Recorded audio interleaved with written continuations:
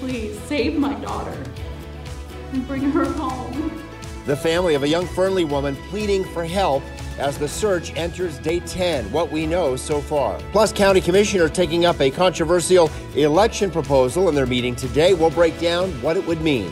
We'll be making runs at record high temperatures Wednesday all the way through Saturday. Could touch 80 on Friday. Details straight ahead. And the Nevada DMV announces it's rebranding. We'll take a look at some of the changes being made. News 4 at 4 starts now. This is News 4 at 4.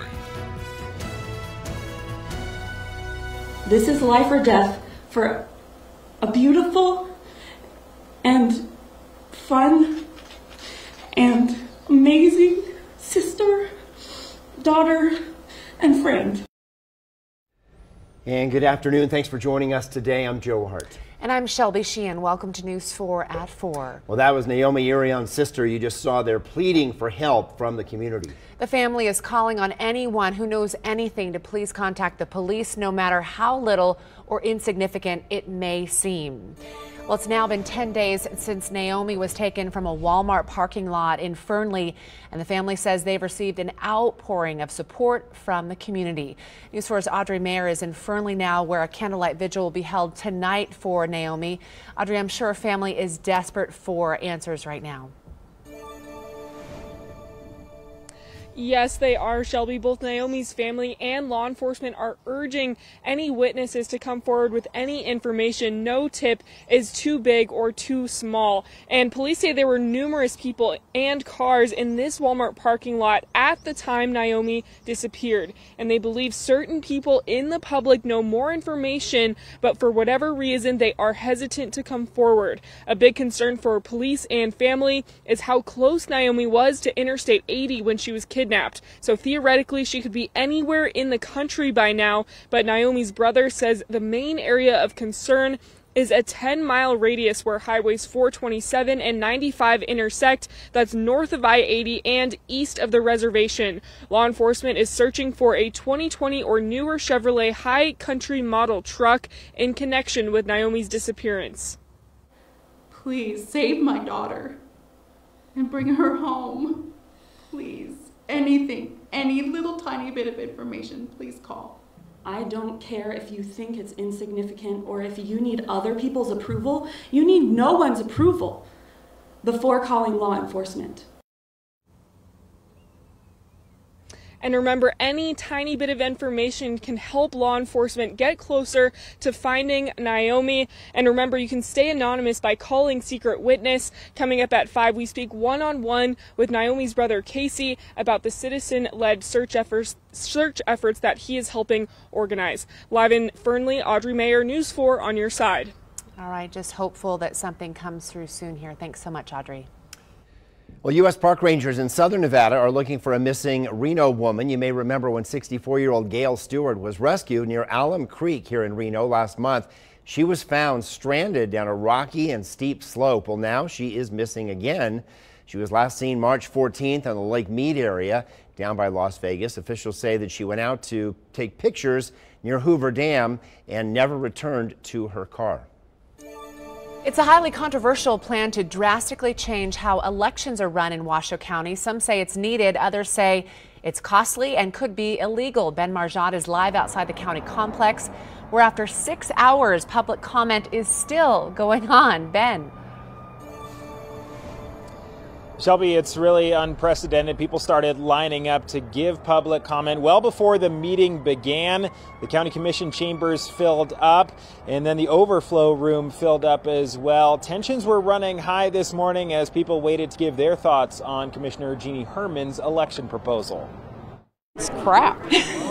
There was no massive voter fraud, and this is just part of the Republican agenda across the United States to overthrow elections and to make it harder to vote. Here you can see just how many people showed up. By far the most packed public meeting I've covered in years. The plan, if you're not familiar, is from Republican Commissioner Gene Herman. It would require sheriff's deputies at all polling places. It would eliminate voting machines, switching to paper ballots only, and then requiring those ballots to all be counted by hand. Many of her supporters say it's needed for election integrity. They pointed to false and disproven claims of voter fraud in the 2020 election. Opponents also came out in force today saying it's voter suppression, that it would disproportionately affect minority communities and could be illegal since the state creates our election laws.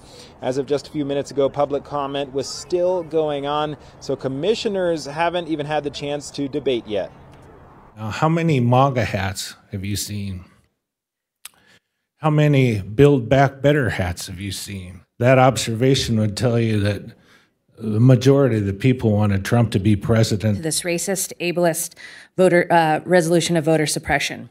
This is a blatant and open attempt to restrict access to voting, which historically affects Black, Brown, and Indigenous communities. County staff estimate that this would cost about $5 million of additional money per election. We're going to be out here continuing to cover the election proposal. They are expected to debate this at some point tonight, so check back in on our later shows here on News 4 for the very latest. Live at the Washington County Complex, Ben Marjan, News 4 on your side. All right, thanks so much, Ben.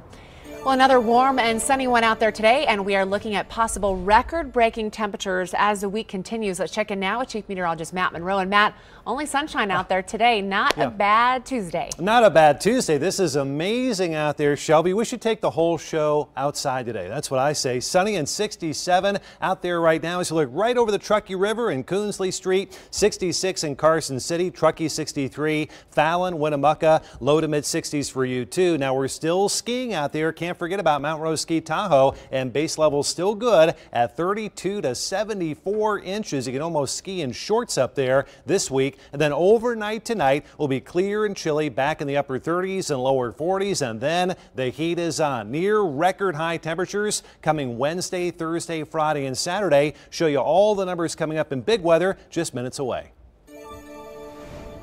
All right, thanks so much, Matt. Well, crews are removing large rocks on Highway 50 up at Echo Summit this week. That area has seen 3 rock slides over the past few weeks.